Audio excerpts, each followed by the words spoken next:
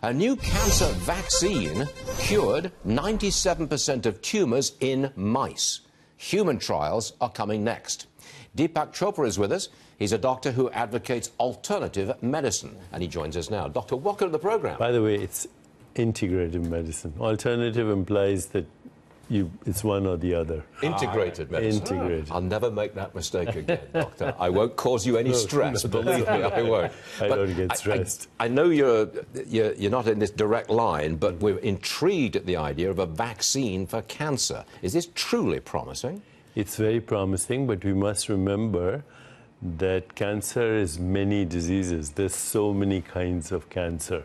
Sure. Now, it's very interesting that this is 97% of cancers in mice, so we'll see what the human trials show. It is promising, I guess. Oh, it's very promising. But on the other hand, also we must remember that most disease-related gene mutations that cause cancer, that's only 5% of all the total gene mutations that cause any chronic illness. So lifestyle still matters.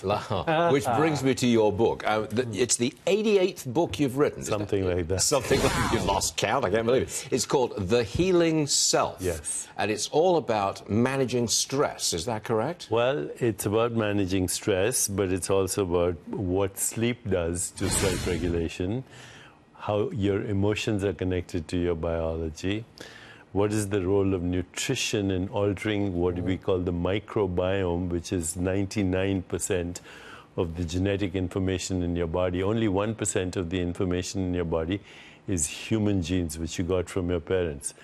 Essentially, you're a microbial colony with a few human cells hanging on. I am a microbial colony with a few human cells hanging around. That's a good line, Doctor. I'm stealing it. We can change that genetic information through nutrition. We know that now. Okay, look, if you're dealing with stress, deal with me for a second. I'm told that I've got a high-stress lifestyle. I get out of bed at 2:45 in the morning. I'm on TV for 3 hours live every single day. A lot of pressure in a job like this. How should I handle my stress? I think you told me earlier that you enjoy it. I do. So that's called eustress, which is different than distress.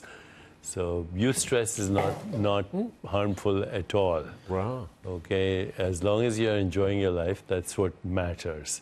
Now, when stress becomes a perception of threat, either psychological or emotional or physical, then it's dangerous. So I'm okay?